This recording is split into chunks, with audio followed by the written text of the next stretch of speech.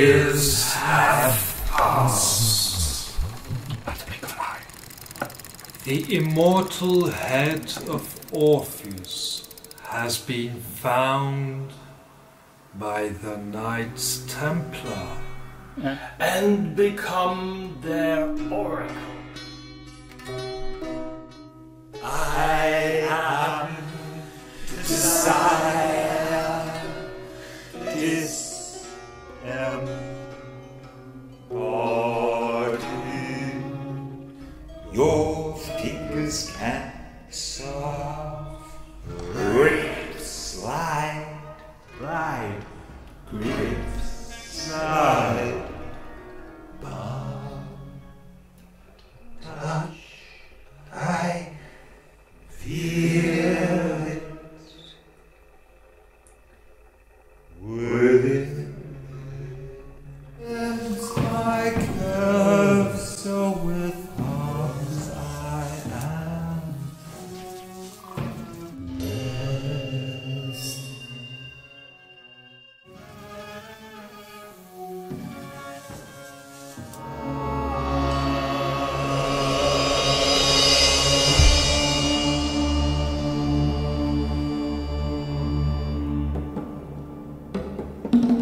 Wheel burning, he spins my yearning.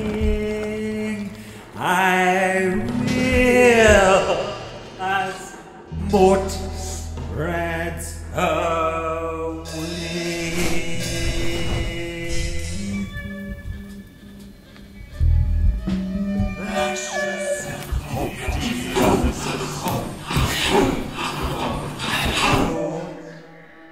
But ahead at the bar, yet bow still to the realms of the flesh, like a light shining bright for the night.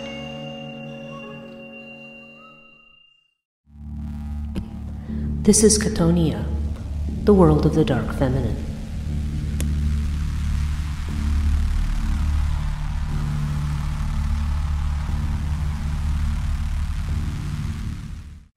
Hello and welcome to this month's Chthonia Conversations. I'm your host, Breach Burke. This month for our conversation, I'm talking with Orryelle Defenestrate Bascule. Orryelle is an esoteric artist in many media, including painting, writing, sculpture, sound, film, and performance art. He's the writer-director of Australian-originating Metamorphic Ritual Theatre Company, who have presented many major original productions based in and updating, mutating various ancient mythos. Creator of the Tela Quadrivium book web from Fulgur, which consists of Conjunctio, Coagula, Solve, and Distillatio, and the Book of Chaos Tarot. Orryelle is interested in the ensoulment of objects through aesthetic obsession, the merging of mental, spiritual, and emotional relationships with creativity in the vanguard of the current resurgence of the esoteric in art with its processes of re-enchantment. Welcome, or it's good to have you. Hello, thanks for having me. Good to be here. Yeah, it's nice to be here. I know it's a little bit of a hectic day for you, kind of last minute, but this is, but I'm glad that we're able to catch up. Yeah, it's good. I'm on my last day of my recent travels in Mexico, exploring the Mayan temples and art, which has been very inspiring, and about to go home to Belgium. But I thought it would be easier to do this interview here, where the time difference is not quite so extreme. Yeah, right, exactly. Yeah, because between here and Berlin, I think it's like 6 hours. Belgium, yeah. Yeah, Belgium. Sorry, yeah, I'm thinking. Yeah. Still, it's about 6 hours. Yeah. So this is good. I'm glad that we were able to do this. So I want to talk about your work, and I know as part of what we're going to do today is we want to read from some of your pieces and also play a few clips, music clips, and also possibly some film clips as well in this final version. But one of the interesting things is I've been looking through your work. One of the big questions that I had as I was going through this is I like this idea of this interaction of the physical, the imaginal, and the essential, as I think where you say it in another place. With your work, the way in which you talk about this ensoulment of objects. And as I looked at some examples of some of the performance art that you've done, as well as, the other visual sculptures and paintings and so forth, there just seems to be this really fantastic idea about, the way in which, because oftentimes in the West, we like to separate body and soul. There's this idea of this kind of duality that's here, and a real problem in kind of what I think of as spiritual life as, this idea of somehow transcending the world, or getting away from the soul, giving up the soul in some fashion. So I'm always very interested in work with the dark feminine. When I deal with the dark feminine, that's just one piece of what I consider kind of a re-ensoulment kind of a process. So I'm just very interested in that particular theme in your work. So I don't know. I want to let you talk about your work and what you think is important, and of course what you're currently working on. But that particular question in particular is something I'm interested in. Yeah, well, it's definitely a big theme in my work, because I see it as a sort of, it's been a major problem, like with the dominance of the mainstream religions, with this sort of idea of the separation of the physical world and the so-called spiritual world, whereas a lot of earlier, more pagan beliefs, which I think would be healthy for more people to return to, like have a more integrated view where, of course there's spirit, and of course there's more than just the physical, but it's embodied within the physical plane, and spirit is in all of us, in humans, in animals, in trees, rocks, buildings, anything, and like it's all around us. And we're not just like here to go, because otherwise what would be the point of why would we be incarnate if not to do something here and also enjoy it, so this sort of idea of just being on this earth just to get to heaven or whatever. It's I've always found that a bizarre idea, and embodied spirituality I think is really important, now more than ever. And I guess with the dominance of virtuality as well, with all the screen based stuff in our culture, I think that's another reason to get back to embodiment. And I mean, ironic to say that in a podcast, but I guess anything can be used or abused, and I think all the virtual technology is fantastic as an interface and a map to help us navigate the territory. But I also feel there's a danger in these days. A lot of people are actually starting to act as if it's the territory itself, which is perhaps problematic. Yeah, that's true, right? Because that becomes, that particular form becomes more important than the substance. And that lends us to a different kind of disembodiment from the the one that we're just getting over from the dominance of the mainstream religions. Yeah, it's funny. I was just before, when we were discussing what we were talking about before we began recording, and I was thinking about what poem to read. I'm hoping it's not too early to bring one in, but what we were talking about is actually one of the poems I was considering is really related to this topic. So maybe it's good to have something performative right at the beginning. Why not? Yeah. Well, hey, no. So we'll go with the flow on this one. So yeah, that would be a great idea if you wanted to. Okay. Well, yeah. This is from my. The reason I'm wanting to read poems in this podcast too is that I'm shortly launching a new book. In fact, by the time this podcast is actually online, I'm hoping it will actually be out.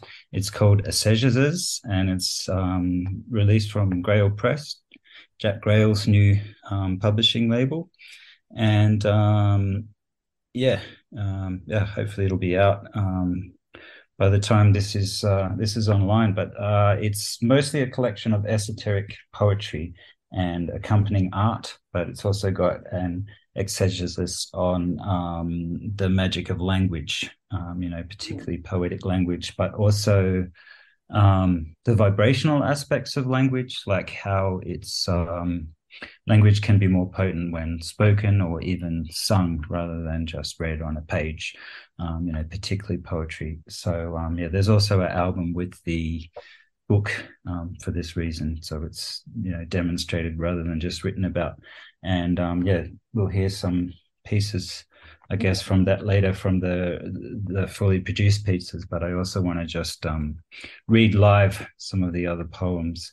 So this one, relevant to what we were just talking about, is called Which Gods, but it's like God/S, like which God, which gods. Okay, right, okay. Mm-hmm. Okay.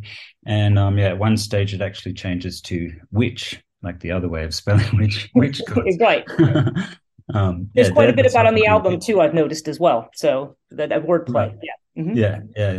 Yeah. And I mean, those are subtleties which also you can only really fully see on the page. So they both have different advantages, the orated and the written versions. What gods will you worship? One who sits on high, master of remote sky, to judge those below from his lofty perch, or all who lives amongst us, ever piping melodies of earth? Which gods will you worship? One who calls us away from the nest and the hearth of the bodies we've been birthed in, or those who know the hungers of the flesh? What gods will you worship? None, nobody, nothing is sacred? Then you'll worship your car or some movie star, I suppose. Scientism, faith in the tests they have told you, while saying there's no spirit, only matter, though how it is animated, God only knows. What gods will you worship? One who is good and wise and gentle, or those who may give and grant, or rend and slay, whose brethren will you stand with in prayer? Honest warriors whom you can trust to be foul as well as fair, like life's affairs, or the benevolent hypocrites of a jealous God who smites? Which gods will you worship? The distant, superior spirit of outer space, or the omnipresent, embodied spirit of inner place? The gods of every river, rock, and tree, of the beasts and the birds and the bees. Which gods will you worship? Those who with life's inevitable sacrifices may be appeased, or he who wants you humble, compliant on your knees, the order and control of the one true unified Lord, or the circumstantial chaos of a divinely diverse horde? Which gods will you worship but your divine self, magic mirror and the flesh worn, another spark of spirit in the temple of all form? Fantastic. That's wow, that's incredible. Thank you. Yeah, I'm just absorbing all of that in my mind. Well, through the sound, trying to get the sense of all of that. That's you can see why I wanted to bring it in at that point in the conversation. Right, because that is that sort of question of embodiment there. With that kind of a thing. So that's interesting. You have this we have this idea about I think one of the things that you're trying to get back to here is this idea of as I always try to tell a lot of my own students, as I say, it's about being here and it's not about being there's I don't feel like the transcendental model really does anything except disconnect us from everything. Yeah. I mean, transcendence has its place or lack of place, but it's yeah. I mean, as a sort of ultimate or overall goal for life, it doesn't make much sense to me. No, it doesn't for me either. It's funny because I had kind of started out my own journey, I suppose, years and years ago. God, it's been 35 years probably. But looking at that more transcendental path, because that's where I think a lot of people just start naturally. That's just what it is. It's very unusual to to have these kind of pagan traditions and so forth that being what informs you from childhood. And of course culturally there's all kinds of assumptions and so forth. So I think it's interesting too that you're working on pieces that deal with language and the way in which one works with language, because language is kind of a funny thing, because it's I've always think of it as kind of a tool we have in the toolbox, right? With everything else, but it tends to be a rather overrated tool at times, but because people over rely on intellect and analysis and on the word, over totally. And in a way, it might be surprising to some people that I am doing, that I've done a book about this, because most of my work in recent years has been all about embodiment. And language seems more of an abstract and intellectual thing, and yet the angle that I'm taking on it, it's all about the vibrational properties of language, which is a much more embodied language. It's like about how words feel on the tongue, and how they work with the breath. It's about like mantra and oration and invocation. So it's really about embodied language. The title of the book itself is actually, it's a word I just created or found in relation, just from doing glossolalia. But the meaning of it is the ecstasy of new tongues becoming fleshy. A fleshy tongue, both the organ of speech and its modus. So it's actually about, the physical tongue in their mouth, as well as the idea of languages as tongues. And the French word langue, which is, there's other similar words in other Latin-based languages that actually mean tongue. And that's the root of the word language. So it's actually, literally about the tongue.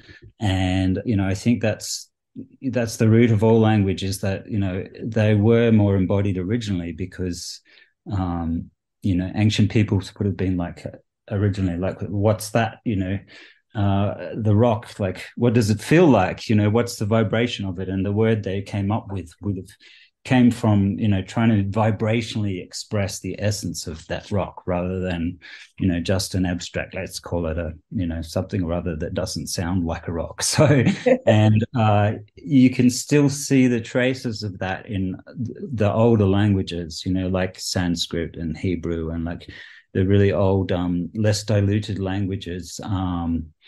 You can still feel that vibrational potency in them, which is why something like, why these tongues are used more for magical purposes and for invocation often than English, is because they have this pure vibrational aspect that has more relationship with the physical world, and therefore is likely to actually affect things more.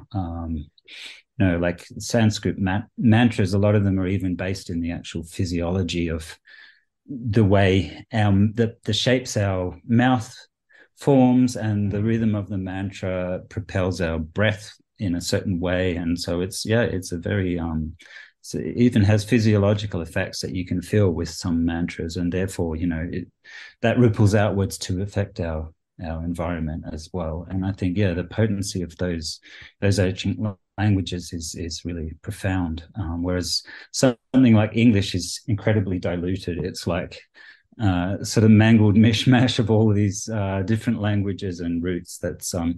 But it's also really fascinating to me in that way, because it's got such diverse origins, and it's like bringing together all these different things. So it's although it's not as sort of pure, it's also interesting just because it's it's such a melting pot, I guess, of different origins of words and sounds, and has its own fascinating results because of that.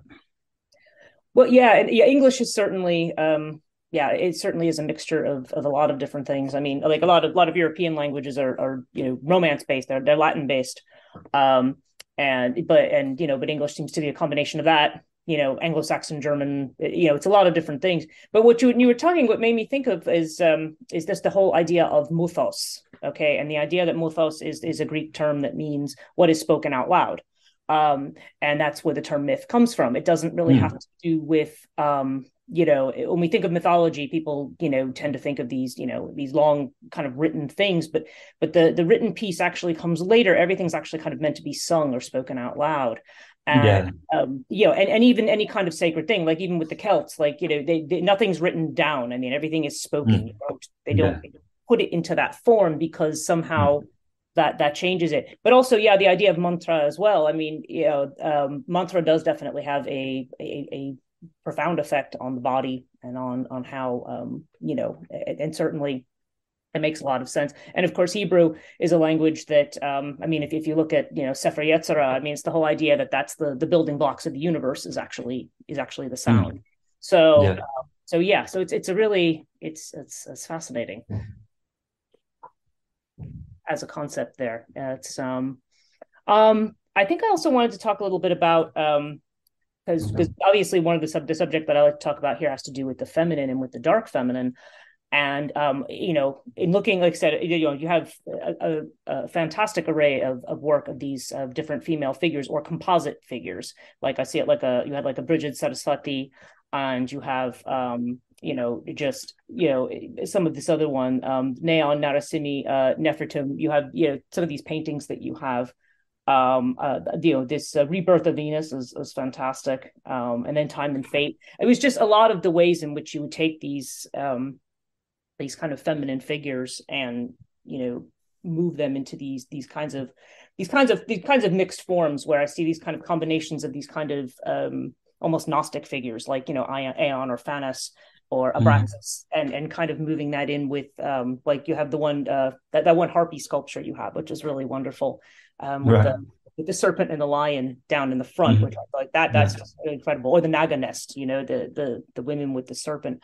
But so I'm just, because I see a whole lot of, feel like a lot of whole, Kundalini vibes, certainly from looking at a lot of that. And just this idea, this way in which the feminine kind of informs this ensoulment. Can you actually talk a little bit about that? Because I remember one thing David did say to me was that you actually have a quite interesting view on the dark feminine. So I'm interested to hear what you have to say on that. Right. Well, I mean, it's interesting that you bring up Kundalini in relation to that as well, because I mean, that's it's definitely something that really informs a lot of my work, and that is traditionally considered a feminine force, and I feel that, and that I mean, Kundalini energy is really important to me because it's like it's the energy within that impels the physical world, and particularly the physical body. And so to me, that's really where spirit and matter actually come together within the human, because it's like, Kundalini is something transphysical, and yet it goes through the physical form and moves and affects the physical form. And I also work a lot in a lot of my arts with eroticism, and so that that is also the primal energy that goes through that, and it's also the primal creative energy. So as an artist, and particularly as a magical artist, I think it's it's really important aspect. I mean, it's called also Shakti is almost analogous in some of the tantras with Kundalini. So it's like that's like the primal feminine force. And then we also have Sekhem in ancient Egypt, which is power, but it's It is particularly, a fiery energy, and it's also considered a feminine force, and is often correlated with Shakti. And it's where Sekhmet's name also comes from, is Sekhem, as the powerful one. So that fiery feminine force that impels us, it's like our sexual and creative energy. I think that's a very feminine essence, definitely.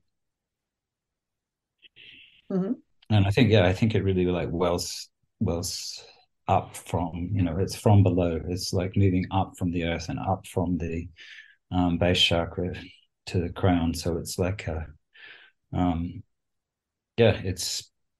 has chthonic sources, I guess. So that's where the dark feminine is very related to this concept, I think. Mm-hmm. Yeah, certainly with Kundalini, and I see it in some of the other images that you have as well. I mean, just kind of these ways of these female, especially these very erotic feminine figures that kind of come out of these natural kind of structures, like kind of entwined with tree branches or entwined with. It's just done in kind of a way that is just fantastic, because you kind of have this idea of, in one of them, it might have been the rebirth of Venus. I don't have it in front of me right now, but there's kind of it has almost like a celestial kind of an image that kind of almost bleeds out into something that feels more elemental. You know what I mean? Yeah. Way. It's interesting. So yeah, because you're mentioning that the way, because a lot of your pieces also, I think what's your site called? Esoterica, yeah, which is cool, the way that those two words come together. So yeah, because Eros, I think, is a big component also when it comes to the feminine and when it comes to the dark feminine, and how it informs it, because it's that thing that's supposed to be sinful, or the thing that people in culture don't necessarily deal with, but at the same time, it just seems to me it's very fundamental to life itself, or to experiencing life itself. And that term actually that I came up with, esoterica, that also relates to Kundalini, I think, because the idea of the word is that, I mean, you could say that it's paradoxical, because the esoteric is sort of what's hidden, and the erotic is normally considered very physical. So you can say, well, that's exoteric. And yet right. What I'm trying to get at with my art is the actual energy, the fiery energy within sexuality. So rather than just creating imagery or words about the interaction of physical forms, it's like the energy within that, the spirit within, and the kundalini within, that's actually moving those forms and depicting that as well, which is why I sort of often combine figurative and abstract elements to depict the energetic as well as physical aspects, and how they interrelate. Yeah, so I think that that concept is inherent in the term esoterica as well. Okay. Yeah, I was also thinking too, because at this point,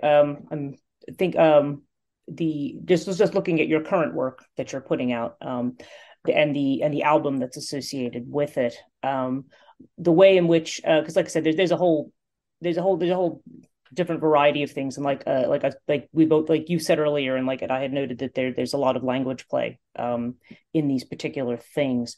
But you do have a few pieces in here that do relate specifically to the feminine, or to the dark feminine. You've got Hekate, and you've got this vulva voluspa. I was thinking, do you think at this point it would be good to play something just to see? Sure. Yeah. Okay. Let me try. I think I would like to do the let's see. I think I'd like to do the vulva voluspa. If that's cool with you. Okay. Sure. Yeah. Should I introduce what it's about? Yes, that would be great. Before you play it. Yeah. So the vulva, spelt with an O rather than a U, were female, but it's also the origin of the word vulva with a U. The vulva were female seers in the Nordic traditions. So to the Vikings, the vulva were the seers who gave the prophecies. And Velaspa, the other name in the title, is the most renowned of the vulva, who pronounced a prominent section of the Eddas.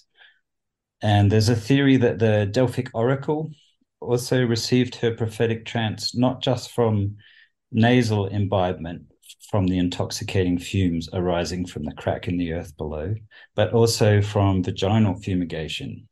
And that could be a reason why she was perched on this high tripod in Delphi.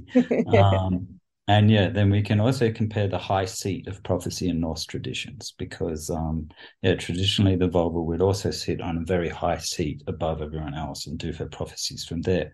So it's speculative on my part, but I thought maybe that could also be for this same reason.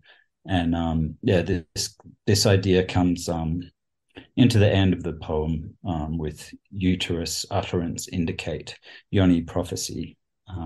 So it's a very sort of physicalized and directly feminine aspect of the prophetic trance. This piece is intended as a chant for oracular workings, to be uttered rhythmically and hypnotically, begun as a whisper and rising with the energy by other participants to help inspire the seeress's trance. Now here's the track Volva Velaspa from the album Esezezus, which accompanies the book of the same name. Volva Velaspa Hagen. Volva Velaspa Whisper. Volva Velaspa. Darken the gate of the wait for the boat with your shadow. Volva Velaspa. Here. Volva Velaspa. Hither. Volva Velaspa. Via.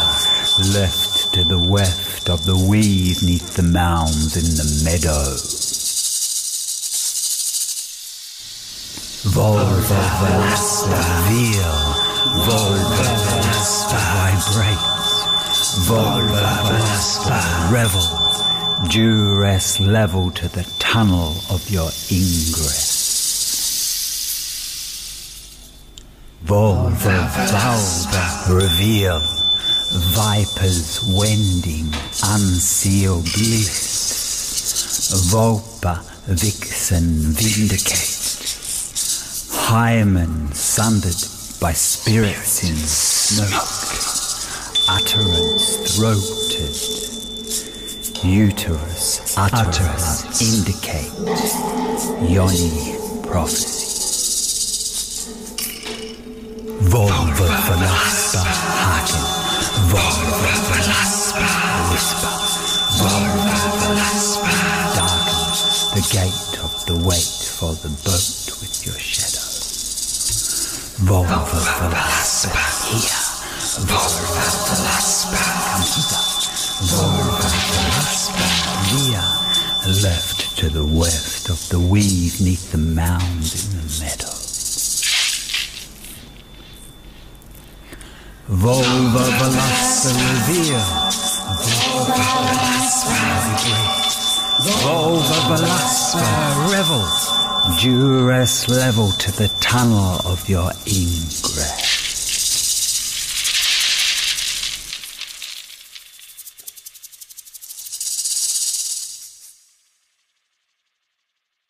That one, I had really, really liked that one. It was, the uterus and the utterance that just kind of got me right. I was like, oh, it's really great. How that,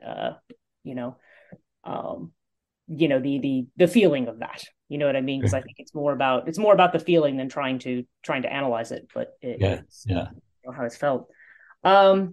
Okay. So looking at the kind of work that you're doing now, like where you're going with things, you've got this, like I said, you've got this new work. Actually, you know what? I think I would like to talk a little bit about, just maybe think about your performance art. and the kind of things that you the kind of themes that you are doing with that, or with respect to the dark feminine or anything. Like what's the what kind of work do you have? I know you mentioned something about a well, I think actually it was like a Baphomet and Orpheus film, but I think there's other live performance art that you've done as well. Yeah, absolutely. And that film began as a ritual theatre piece originally, back in 2012 and 13, before I eventually turned it into a film. But yeah, I do a lot of different ritual theatre and also music. So it varies a lot, also according to where I'm performing and the kind of local mythologies and spiritualities there. But also according to who I'm working with. So yeah, in Belgium, I'm often performing with other musicians there, and sometimes when I'm traveling. But then when I'm traveling, I'm often also performing alone. But the recent one that I've been doing is actually related to Hekate. So it's interesting that you bring it up just after we just mentioned her, because I'm actually doing it in just a couple of weeks, although it'll probably be done by the time this goes online. But it's a piece called Skin Surface Substance, which I've only done a few times, but it's exploring the relationship between the surface of things, the skin, and then peeling away the layers of that. And so like I interact with some of my artwork, with some paintings, and tearing away layers of them as well. Looking at the different layers of reality from the surface, through the different layers of skin to bones, but then also stripping that away, and even stripping away the personality and the ego, and gradually getting towards nothing ultimately. Towards whatever that core is. Mm-hmm. Yeah, but then also back into the world of form from that, which is as important, of course. So it is a devotional work to Hekate. I use I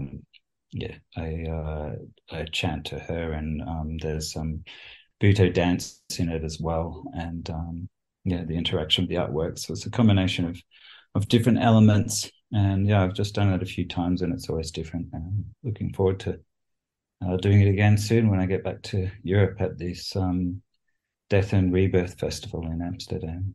But yeah, I know you have some images from some of them on your website, and you have this one Hekate, what is it? Hekate Triformis, I think it is, or Triforma. It's I know it's a sculpture, but you have this one that I saw where it actually kind of fills the entire room. Like there's a room filled with chairs, and you've got that kind of sculpture up there, and you've got the projections kind of all along. Okay, yeah. I know what you mean. Yeah. That was I mean, sometimes I do that. Do use project. Actually, I'm using projections in this piece as well, because some of the stop animation I did with transforming that sculpture. But yeah, I mean, it might be a good point at which to talk about the sculpture itself, actually, and the other works at my place in Belgium, because that's another kind of ongoing project that's important for me at the moment. Is I have a small patch of forest, a chalet in a small patch of forest in southern Belgium, and I'm creating a sculpture garden there, like a esoteric sculpture garden. So I made a Hekate statue there that's about 7.5 feet tall, with the 3 heads and 6 arms and everything, and also a Kanana statue, and a whole lot of smaller works as well. So when I've got more happening, I'm going to open that to the public in a few years, I hope, as a sculpture garden. And in the meantime, I'm just having little Sabbath gatherings there, with 20 or so magicians sort of getting together, usually on Lammas, on Lugnasad to celebrate the harvest. And we have a few days where everyone camps there, and we do workshops in the day and rituals at night, and sometimes some sort of immersive performance stuff. So yeah, that's a lot of fun, and I want to keep developing that place. And yeah, I think of it as a sculpture garden rather than a sculpture park, although maybe a sculpture forest might be even more appropriate, because it's really about integrating the works with nature. I mean, the Hekate statue the base is like the base of a tree with the roots, serpentine roots coming out the bottom from the webby kind of lacy skirts. So yeah, it's very yeah, I mean, that's actually a very chthonic piece as well. I mean, it's a statue of Hekate-Resh Chthon, which is like the not just Chthonia, like Hekate of the underworld, but Hekate, the form of Hekate that actually erupts up out of the underworld. So I mean, she's obviously on the surface because she's there in the forest, but yeah, with these serpentine roots. And yeah, I actually saw her in an underworld astral journey, like underground there at the place where I'm living, and then she erupted in the journey up to the surface. And then I was like, okay, I thought it was going to be someone else, but that's the first statue I have to make, because it's like, she wants to be born, she wants to manifest on the surface to come up from the underworld. And yeah, then Sarita later mentioned this epithet for her, Resh Chthon, which is actually like erupting up out of the earth. Yeah. So I thought, okay, well, yeah, that's the aspect of Hekate. It is. Yeah, I was wondering because I saw that I saw the piece and I saw the epithet, and I just thought, oh, I haven't heard that one before, the Resh Theon. Like I hadn't Resh Chthon. It hadn't wasn't quite sure, because I'm looking at it was more like in terms of the REX, because I look at that as kind of like, rulership, but you're talking about more as a bursting out, so that's what that is. Yeah, totally. Yeah, in the term. So that's yeah, that was an interesting. You have a few interesting Hekate images. There was one I was looking at. I think it's one that was on somebody's book cover at one point, that you had mentioned. There was one of them. But that's my oil painting of Hekate. Yeah, also with the three heads and the six arms, and that's on the only on the Spanish language edition actually of Jack Grail's Hecateon. Because he already that was it. Yeah, published that earlier with with other art, and they also used that in the Spanish edition, but then they added a dust jacket with my painting as well. But that painting's also in my new book, the poetry one, the Esezezus one. It accompanies the verse, the verses about Hekate, which we'll hear later in the musical track from the album. And there's also like some images of the statue and the bronze and the various like different artworks I've done with her. Yeah, because there was that one in particular struck me because it was the way her faces were, because it was the way the eyes were actually, because some of them, the eyes, they're almost like looking at each other in kind of this way, like, and rather than all of them looking out, they're almost kind of all looking at each other, which I thought was right. It was interesting. It's like they're all just kind of, yeah, normally you just kind of have these three faces that are kind of going out, but they were all kind of looking at each other, which I thought was interesting. Yeah. Well, they're kind of both, I guess, because they're facing outwards and yet inwards at the same time. It's just what I was trying to convey. Yeah. Under that. Yeah. Okay. That's quite interesting. So is there anything else we'd like to talk about with regard to, because we just talked about, your pieces that you have in Belgium, and the sculpture. I think sculpture garden is probably appropriate. I mean, it was making me think of the Japanese sculpture, like the Japanese kinds of gardens where everything is kind of woven into the landscape rather than being quite separated out. Yeah, totally. Yeah. And I'm just curious, like, what else, especially with your latest work, is there anything else that you wanted to talk about or highlight at this point with regard to that?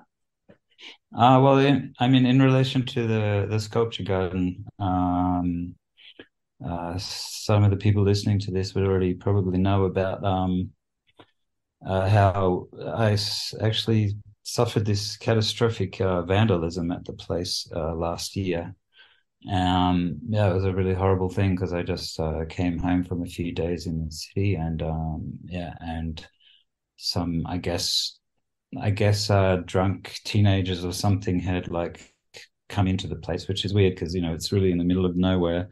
But there's sort of redneck farmers around as well and stuff, and yeah, some kids had come in and they toppled the Sonanos statue, so that was really a mess. And then Hekate, probably because of the actual structure with the skeleton and the tree, the torso wasn't damaged, but they smashed some of the hands off and smashed in the faces. And yeah, this was like such a horrific thing to come home to, of course. And yeah, I was just screaming and then in tears and everything for ages. But eventually, I was feeling like how can this even happen? Because these are devotional statues. Like how could Hecate like let that happen to a statue that was created as a devotion to her? And then I was like, well, okay, she's a goddess of destruction and creation, of death and rebirth. And so it's like, how can I rebirth this? What can I get from this as a transformation?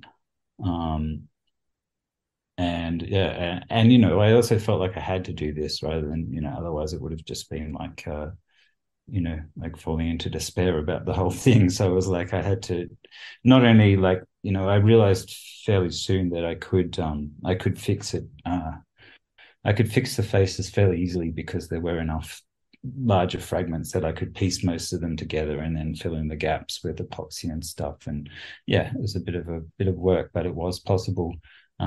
Wasn't just like starting the whole thing again because it was originally a 6-month job, that statue.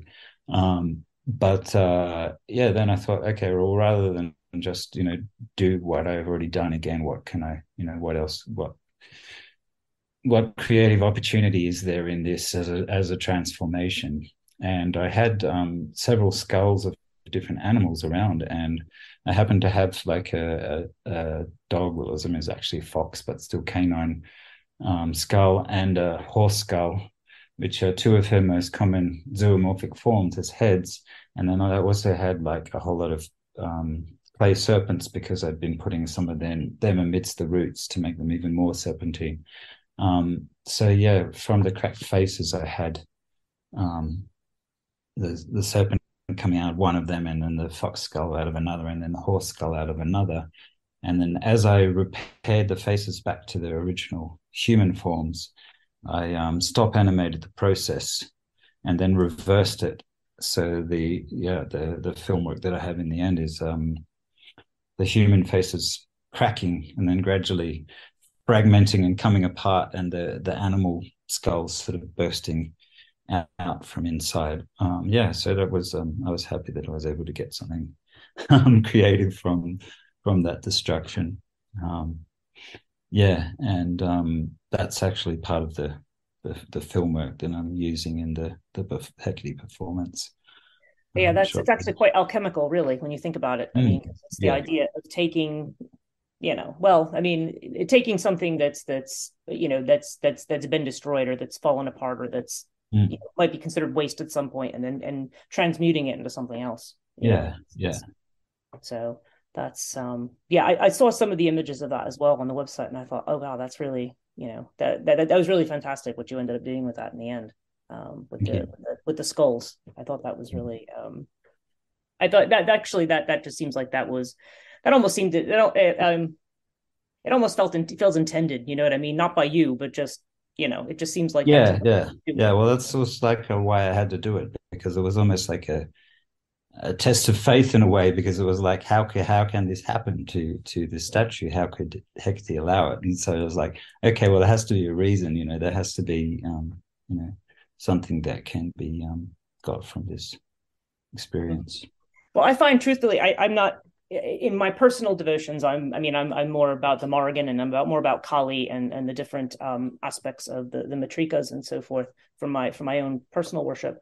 But I know a lot of people who have gotten involved in Hecate worship, and it's very funny how that seems to actually be the theme, is that they may appeal to Hekate for a particular purpose, but whatever they're appealing for ends up getting kind of destroyed in the process. So that does seem to be kind of her way.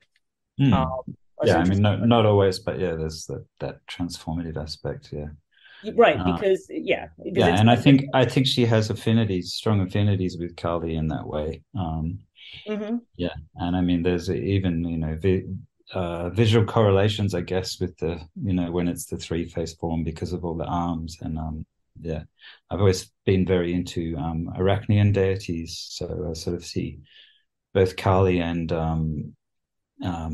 Hecate as, and also the three fates as sort of very Arachnean deities, because the multiple armed thing, but also the creator destroyer aspect, that they're devouring and consuming, but also very creative in the way that spiders weave webs and weaving the web of fate, time, and What follows is the track Hekate from the album accompanying the book Esezezus.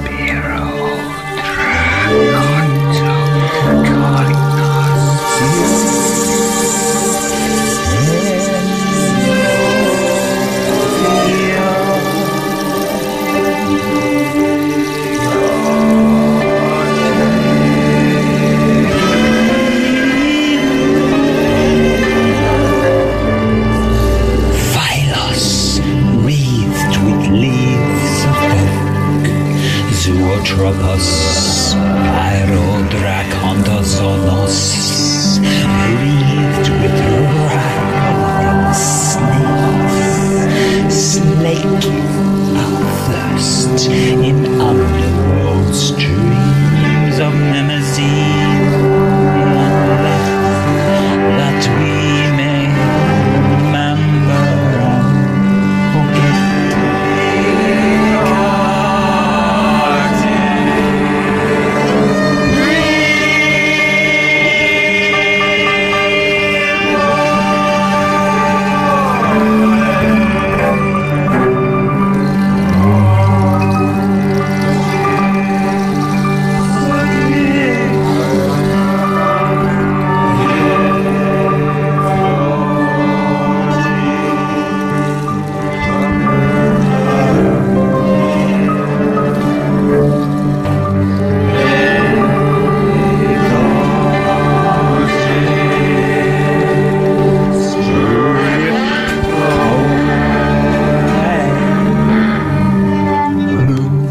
Mannerisms, inflection.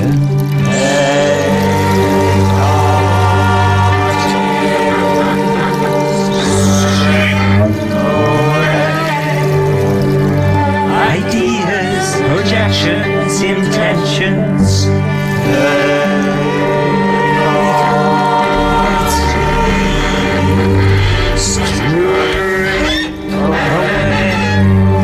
Flame, smoke, sticks and stones.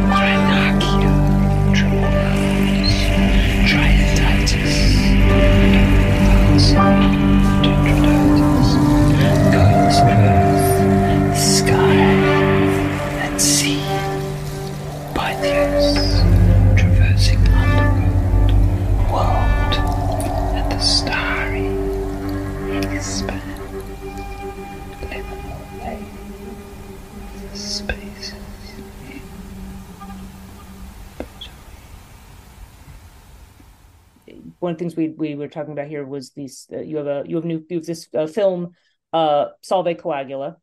I saw some images from that as well. And it looks like that was another thing that was a performance piece that's actually become a film. Is that correct?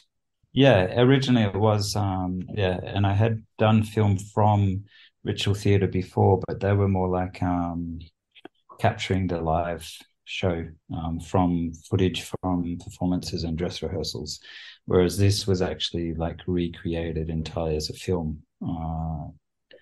So yeah, I mean, different sets went to different places in the world to film parts, like, including the Maritsa River in Bulgaria, because it used to be the Hebrus River, which was the place where Orpheus' head was thrown into the river when the Maenads tore him apart. So I wanted to take it back to the kind of mythogeographical source for that scene. And yeah, there was so bits were filmed there and in Portugal and all different places. And yeah, everything was sort of recreated entirely for the camera.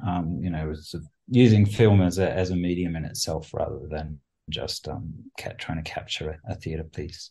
And so it's the first sort of full-length feature film I've made.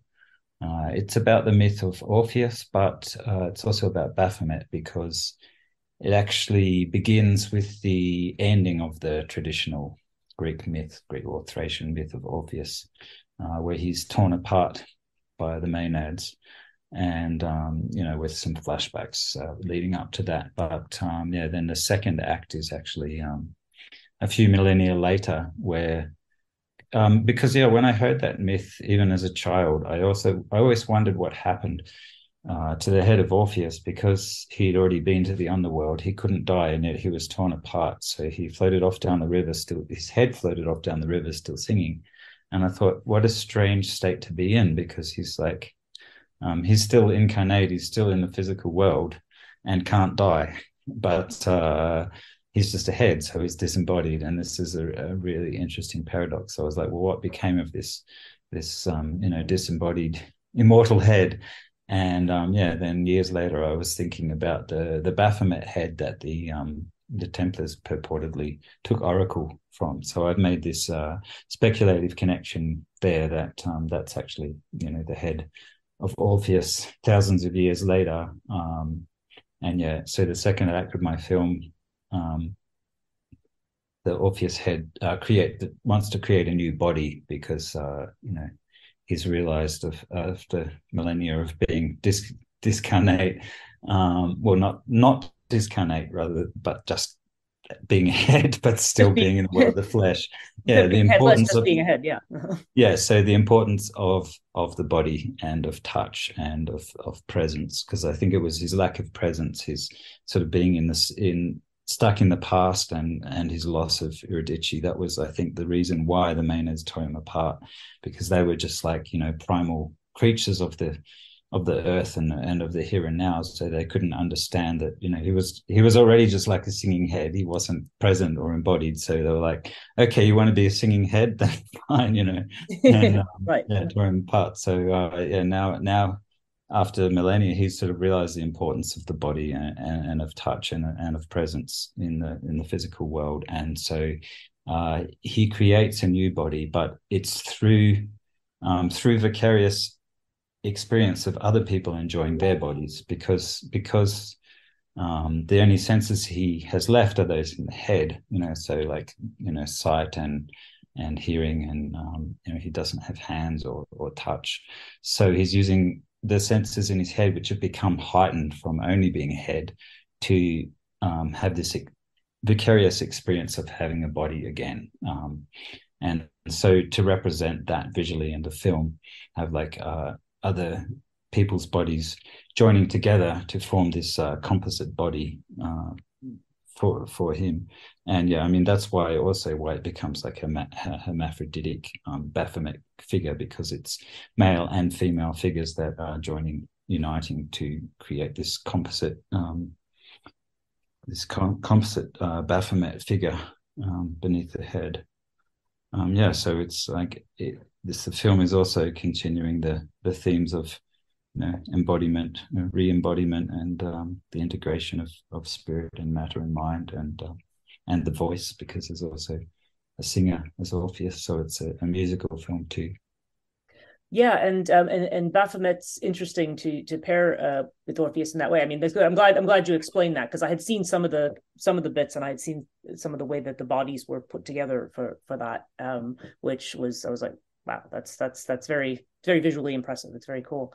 And but Baphomet, of course, when I think of Baphomet, we're talking about possibilities of incarnation, right? I mean, Baphomet is like you said. Yeah, I mean, they seem like very different figures. At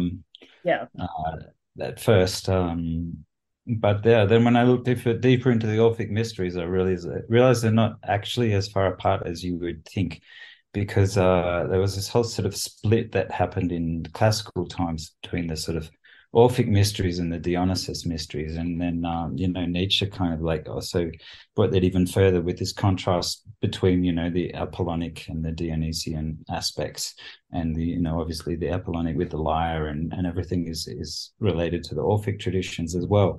But if you actually go back pre-classical Greece to the ancient Thracian myths of Orpheus, you realize that actually it was originally totally entwined with the Dionysian mysteries, and that's like another sort of separation between this intellectual and sort of cosmic thing, and the more earthy ecstatic currents that's happened over time. So it's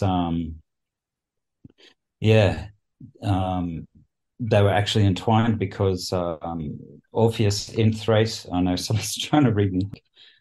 So yeah, I mean, Orpheus was originally a figure from Thracian mythology, and in ancient Thrace, um, Orpheus was originally a king, apparently, and the Thracian kings were actually avatars of Dionysus. Like the spirit of Dionysus was considered to incarnate in the king and then be passed on when the king was ritually sacrificed to the next king. Um, so yeah, this and the fact that the king was sacrificed as well, it seems like, and that Dionysus was also torn apart and reborn. You can see Yes. that, yeah, Orpheus was actually originally very intrinsic to the Dionysian mysteries, and that, like, later sort of got separated out into these two different sort of mystery schools, that they were actually originally united. So yeah, when you look at these origins, then in that way, Baphomet is not so far removed from Orpheus, and I guess I'm trying to bring those currents back together as well. And yeah, interesting. Because like I said, I hadn't really thought about that angle of it, because I know that I have a chapter in my own book about where I talk a lot about the intersections between Orpheus and Dionysus and Apollo. But that was one I had not really thought about right there, with the tearing apart of the king. That makes a tremendous amount of sense in terms of that. But I mean, I also know that the ancient Greeks kind of saw Thrace as kind of a different, like they were foreigners, even though it's northern Greece. It's kind of like they were foreign to that. And it does seem like the Dionysian current, at least the way it ended up in Athens and in places like that. Well, like a lot of it, they end up kind of, the state ritual, of course, is much more watered down than what the mystery is. Even though you may retain some element of that. But that's interesting too, because Baphomet, you have one of the pieces I noticed from your that you said is going to be in your current book is what was it called? Dance of the New Flesh, I think it was. And that one was very Baphometic to me when I was looking at it. Yeah, well, that's actually from the Solvay et Coagula film. It's like the only poem that's actually been, because the whole film is in song. So I wanted to like carry some element through to the book and album.